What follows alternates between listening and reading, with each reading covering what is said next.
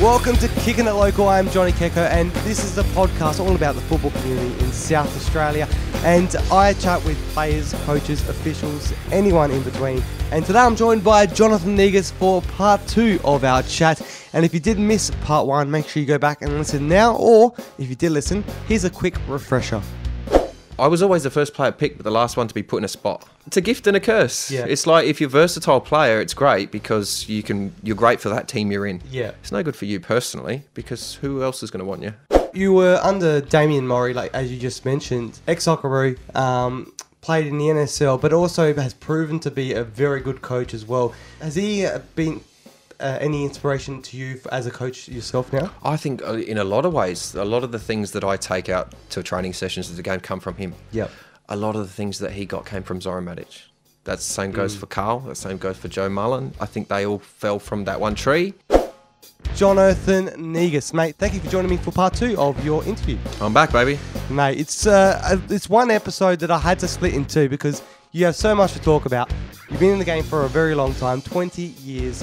You've played over 400 games, and you're still playing today as you're a coach for Modbury Vista and also a player as well. So you're doing it all, but we've got heaps to get through. We didn't have time to talk about the FFA Cup, but today I want to chat about your experiences so far, the good, the bad, the ugly. We're going to talk about your coaching a little bit later on as well, but also the injuries you've gone through, because off air you told me some horrific incidences you've been involved in. But the really good part that I want to get involved in is the FFA Cup. It's a huge thing in Australia to be able to play in the FFA Cup. South Australia at the beginning only had one local spot in the round of 32 onwards. Now we've gone to 2, but you've managed to appear in it a couple of times now with Metrostars. But the very first time that you could have appeared would have been with Adelaide City in the very first edition of the FFA Cup. What was it like for you? Because you just left. You just pulled a hammy. Cramp. Did you? Yeah, cramp. Got a cramp. We're good. There we go. We'll talk about the. Yeah. That would go into part and parcel, mate. It's part and parcel of the gig now. Oh, there you go. That's how. That's what happens when you play 400 games in the local leagues and still play a coach. Hey, so you left Adelaide City in 2013.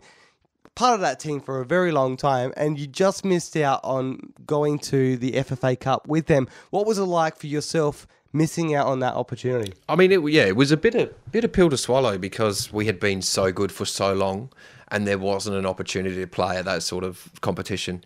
But you know, I was there watching the game. I was on the hill. I had my City scarf on, having a good time, and I was so wrapped for the boys. Yep. To get the result and just be part of something like that. It was unfortunate, but for me personally, but that doesn't matter. It was for the club and for the team and that group. That was awesome. And that game there, because I remember it vividly, it was a great night, not just for Adelaide City, but for South Australia, being able to have a club like them playing in a truly national competition, because we haven't had that in a very long time, a cup like the FFA Cup, which is now called the Australia Cup. So that night there was thousands of people down in Martin, and the atmosphere was incredible. And when Thomas Love scored that goal, that was absolutely amazing. What was it like for you being in the stands watching that game? Yeah, it was great. I was stood with a bunch of people from all different clubs, and people put their allegiances aside for South Australian football on that night, and everyone wanted City to get up. And City are not a well-supported side at local level. Which is surprising. But a game like the FFA Cup, that would truly have an impact on the local teams as well, being able to get that all the eyes on them, because now it's on 10 Play with Network 10. Yeah. So it's now visible to a lot larger community than what it was previously. Yeah. So and even the grand final now is on prime time on television, on the commercial television as well. So that competition, what has it done for the local leagues in your point of view? Yeah, I don't know. I mean, the idea that you could get yourself on Football Manager by playing in the FFA Cup, that's a carrot, you know? You should be chasing that. I mean, outside of that, you just play to win everything you can win. Yeah. So the exposure's great. If you've got aspirations to play at the next level, obviously that's another channel. Yep. but yeah, I mean, it's a great competition. I love it. Absolutely. And now we talked about you being off the field watching at a former club in the competition, but you got your chance to play with Metrostars. They had a great appearance in the FFA Cup. You scored a goal in the FFA Cup against Blacktown. What was it like scoring let alone playing in the national comp, but scoring? That was incredible. I'll backtrack a little bit. I was at Cumberland, playing for Cumberland, State League 1. I got injured in round 1 and I was out for 10 weeks. And then I got a call from Robbie Saracino. He was the assistant coach at the time. Yep. Michael Peroni was the coach. Negus, do you want to come play for us? I went, yeah, right. That was the conversation. Honestly, it just went, yep, I'm coming. Because he was like, we've got the FFA Cup coming up. You could play in that. I went, yeah, done. Yep. Within a week, I'm at Metro. Within a week, I've scored 2 goals for Metro. I'm feeling good. We get to go to Sydney to play Blacktown. This team was heavily favoured. They were very strong. They'd had a number of only recently sort of released A-League players, yep. Some that were still making their way up to the A-League. And we played 45 minutes of just hell where they just destroyed us. And we were down 1-0 at half time and it should have been 5. And then somehow in the second half, we managed to hold them out and then pull back 1 and then pull back another, get up 2-1. I think it was in like the 70th minute or something. And then we had a penalty to kill the game in the 90th. And Scotty Tunbridge kicked it down the street instead of in the goals. You should never have taken that, Scotty. It was Fabes' to take. Is that a bit controversial? Not really. Like they were a little bit dirty on each other at the time, but I really think it should have been Fabes because he won the penalty. Yeah.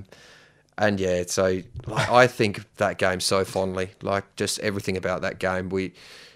It was foggy. It was freezing cold. I think it was like 4 degrees. No one expected anything of us, and which is surprising because the year before they were the NPL champions, like the national champions. So no one really cared. No one thought we deserved anything, and they were giving us crap as we walked off. I'll go back to Adelaide, and we were like, yeah, that's what we're doing.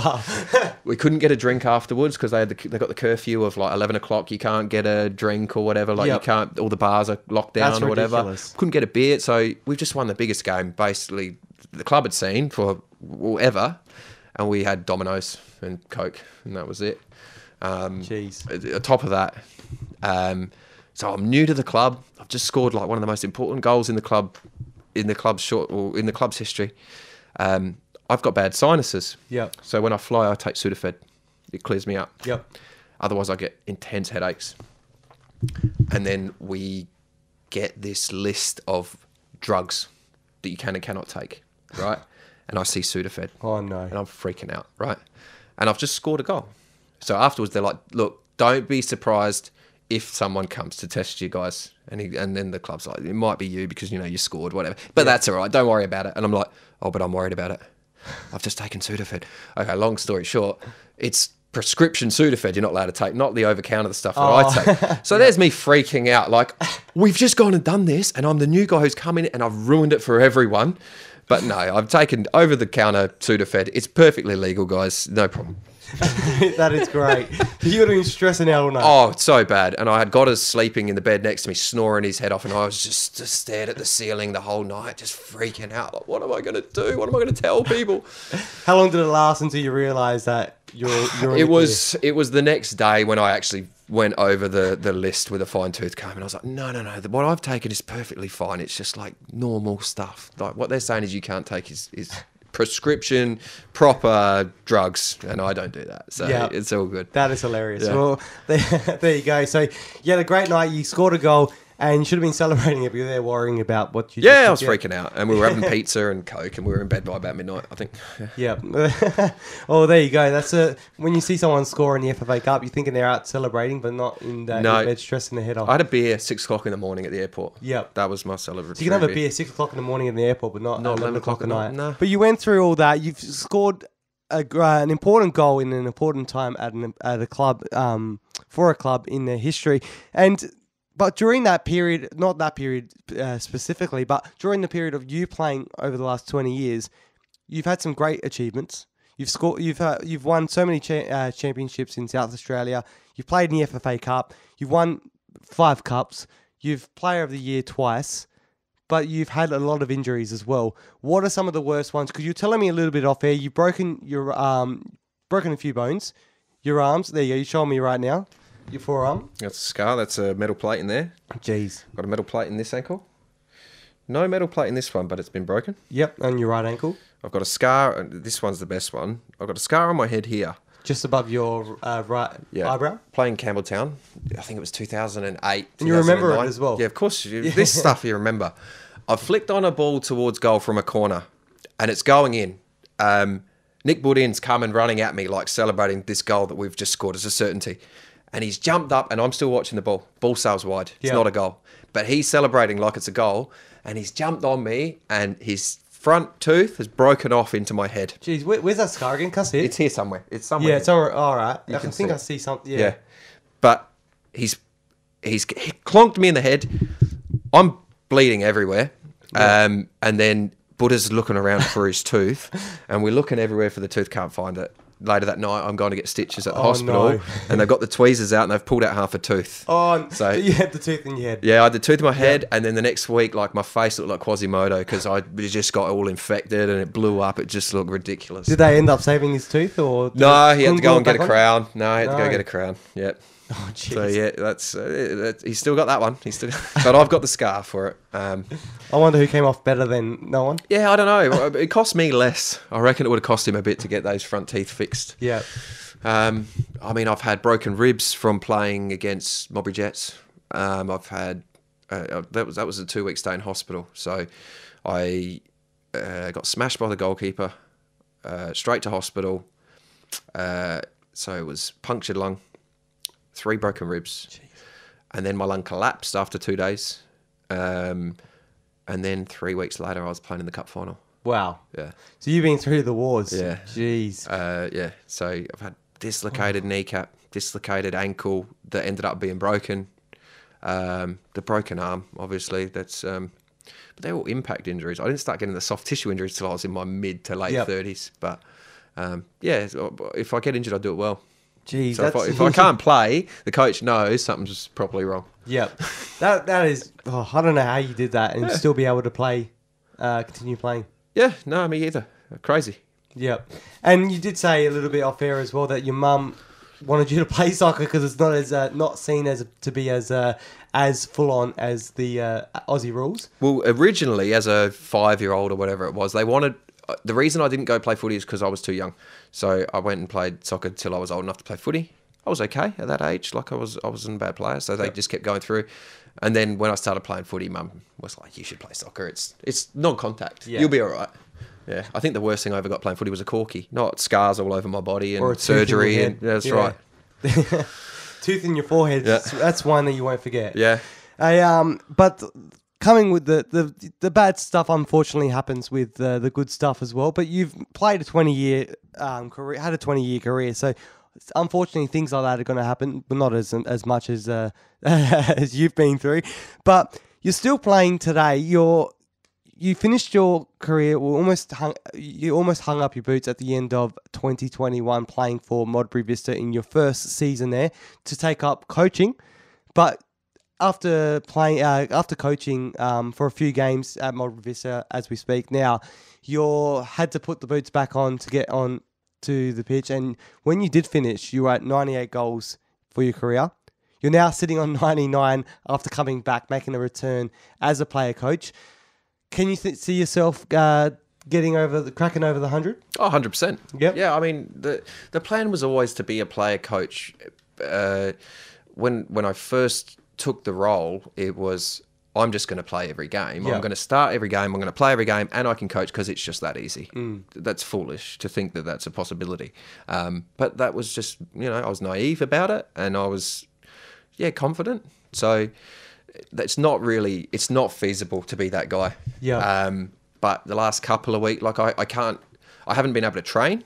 I've been training 20 other players. So I'm now starting to get myself in a position where I'm trying to get a little bit fitter. I can come on for 10 minutes here, 10 minutes there. I did 45 today. So yeah, even if it means I just come on and take a penalty in the 90th minute, I'll get that 100th. Well, as we record this, you're on 99, but by the time this episode gets out, you may have already scored the goal the previous week before it's been released. But that's still a massive achievement. Can you see yourself getting to 500 now? You're just getting closer and closer to the 450? I don't know. Games, that is? I really don't know. It's if you look at it in the sense of years, it's another 3 years of playing to get there. And that's 3 years of playing nearly every game. I don't think you'll see those guys anymore, those 500 game guys, because now we're all playing on artificial. It's really, lots of players are really struggling to play on these surfaces. So the days of 300-400 game players, I think they're done at this level at least. But I suppose my body's conditioned to be treated not particularly well anyway. Yep. So if anyone's going to be able to go to 500 from here, it'd probably be me. Yep. Yeah. Hey, hopefully that'll be good to see. You crack that 500 milestone, which is still a few years away. But it's not a goal. It's not something that I'm looking towards as a box I need to tick. Because I really don't. It doesn't worry me. But if a better player comes along, would you rather give up your spot as a player? Oh, 100%. No, that was the whole idea. Was that the club were very much wanted me playing. They wanted me on the field every week for whatever reason. It'd be better for the young players. It'd be better for the people watching. It's just generally better. And I've said from day one, if I can get someone to come and do the job that I'd be doing better, I'm not needed on the park. Yep. And if I can get someone younger to come and do it, it's a double bonus. Has COVID played a part in you playing? A little bit. We've had, I think, with every club, they're getting affected with this whole idea that 5 players need to be out for you to have to postpone a game.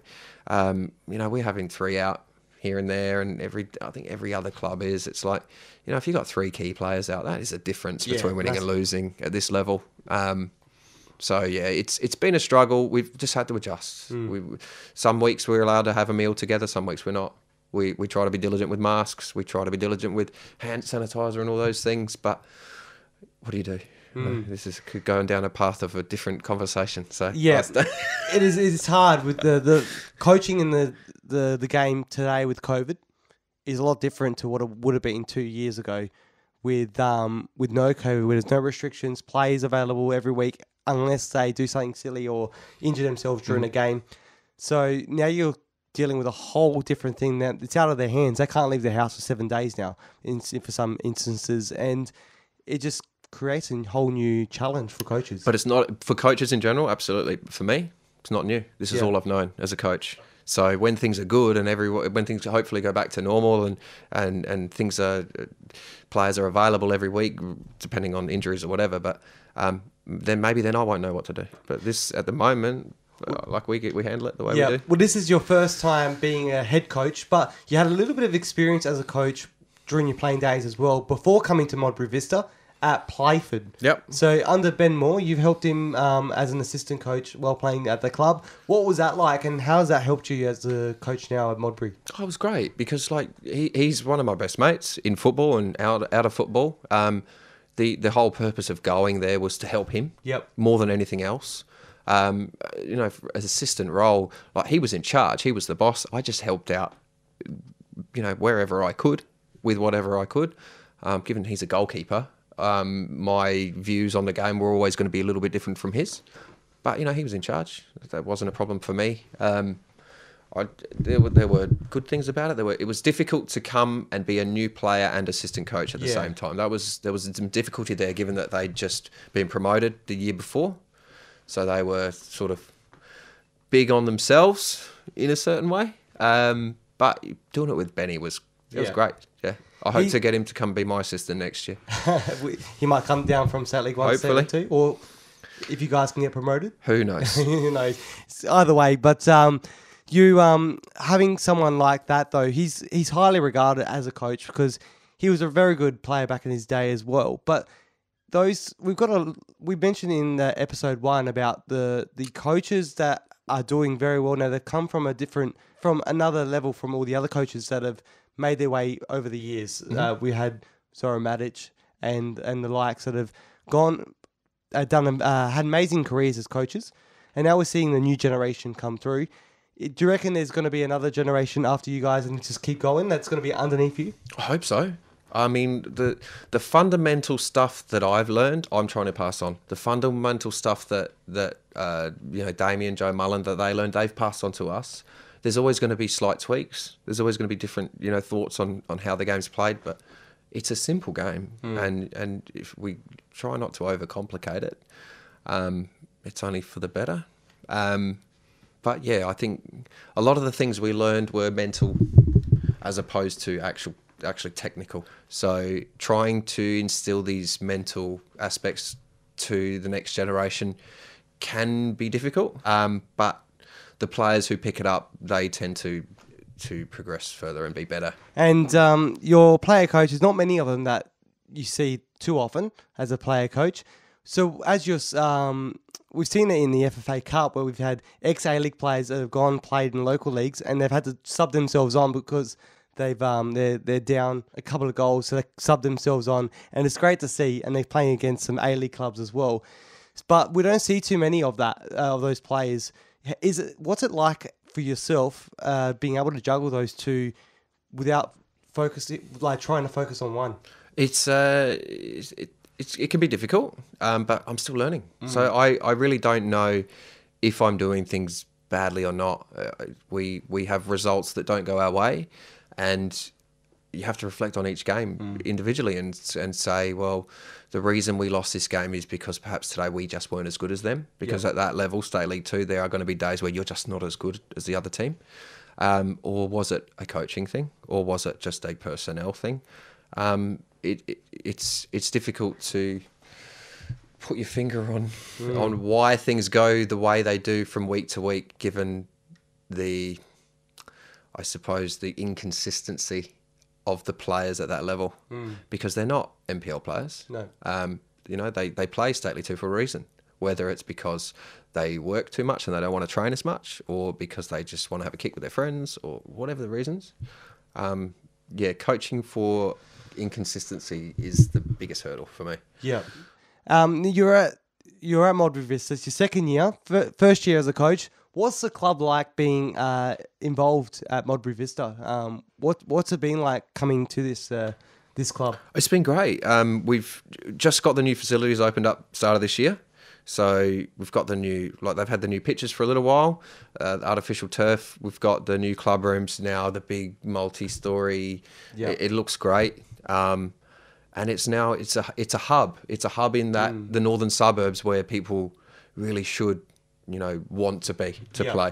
But it's about getting a first team, men's and women's, in a position where it's enticing for young players and older players to want to come and be. You can have all of the facilities, you can have all the bells and whistles, but if you're not successful, then no one will come. So that's where we are at the moment, where we're trying to build that. And Modbury is one of the few clubs that have a women's team in the WNPL. We got a lot of clubs are starting to get teams into the WSL as well, the Women's State League. Mm-hmm. But all the men's NPL teams don't have a WNPL side in that competition. Mm-hmm. But you've got a mixture. You've got Metro United, that a one-off women's club. But you've also got teams from the State League 1 and State League 2 that have women's teams in the WNPL as well. So Modbury Vista is one of those in men's State League 1 that has a WNPL. What's it like being a part of a club, having those opportunities for both the men and the women? I mean, it's great for the club. It's great for the community because, like I said, it's a hub. It's a place that so many good players drive straight past to get to another club. So making it better so that they don't have to, so that they can make that their home is great. My interaction with the women's side of the club has been minimal. I follow their results. I've had a chat with their coach. It would be nice to have more integration between the women's and men's teams, but knowing that they've just made their way up to WNPL, I'm sure they got a lot on their plate. It's a tough gig to get to go from State League to NPL. So I hope they do well. I'll be out to watch some games. It's a shame they can't play at our ground. They're having to play all their games at Velo. But it's a tough gig, and I'm sure they'll give a good account of themselves. Absolutely, and it's good to have those clubs that have be able to offer both a men and a women's team to the community as well. So we're seeing a lot like that happening in South Australia, which is fantastic. The supporters and the volunteers and also the sponsors of the club, how have they been to you since your inclusion at the club? No, great. Yeah, volunteers, they're very difficult to find. Every club will find that. So if you can find good volunteers who are willing to do things for the club, then, you know, they're like gold. And we've got some really good volunteers at the club. Sponsors, I haven't had a great deal to do with the sponsors. Some of the sponsors, you know, we see them for a drink after a game, and, you know, they're all great. Supporters will always tell me their opinions, for better or worse. You know, and sometimes you just have to accept them. Other times don't really care. Most of the time I don't really care what they think, but I'll certainly give them an ear if, you know, we've had a performance that warrants it. But at the end of the day, like we are a work in process. I am a work in process as a coach. So progress. Work in progress? Work in progress. So, you know, I know people want results. That's why they support teams. Yep. But I've been a Carlton supporter for 30 years and I've only ever seen one grand final. So. I've been an LA United supporter for so long. I only saw them win one grand final, so I know what it's like. It's difficult as a fan, but it's much more difficult as a coach because you're there, you're trying to get those results, and it's hard when you, depending on what position you're put in, and the circumstances happening outside the pitch as well, with obviously COVID as well and stuff like that. So it's always hard to be in that space, but having those volunteers there is a huge building ground for a lot of clubs, and it's good to see that you guys have a lot of great ones there to help you guys get through. Yeah, and as we progress and as we get bigger, hopefully we'll get more, and that's how it goes. Yeah, absolutely, mate. I've enjoyed chatting to you. You've had a huge career, 20 years in the local leagues, FFA Cup, championships, cups, local cups, best and fairest, and you've shared a lot of that with me tonight, and I loved hearing the stories, especially about your injuries as well. And I'm not going to forget them just as much as you won't forget them either. But before we let you go, we're going to do the final half of the Kicking It questions. And who would you like to kick it with on a Saturday night watching some footy? Oh, the missus. The missus? Yeah. She wouldn't watch the footy, but if she was there, that'd be right. Yeah. Oh, there you go. That's something different. Anyone international as well? Pat McAfee. So Pat McAfee and your missus. Yep. Perfect. Sounds like a good Saturday night. Yeah. Yeah. Be quite one if we could shut him up. Yeah. Yep. Nice, mate. Thank you so much for joining me. I really appreciate your generous time to come out and chat to me over 2 parts and share your thoughts on the game as well. It's been an eye opener for myself and to see what you've gone through in your career. And hopefully you can crack the 500 in a few years' time. We'll see. Yeah, we'll see. Mate, thank you so much, and all the best. My pleasure. Thank you. That was Jonathan Negus from Modbury Vista. Make sure you subscribe to Kicking It Local wherever you get your podcasts so you can get a taste of the SA football community. Plus, follow Kicking It Local SA on Instagram and Twitter so you don't miss any of the action. See you soon.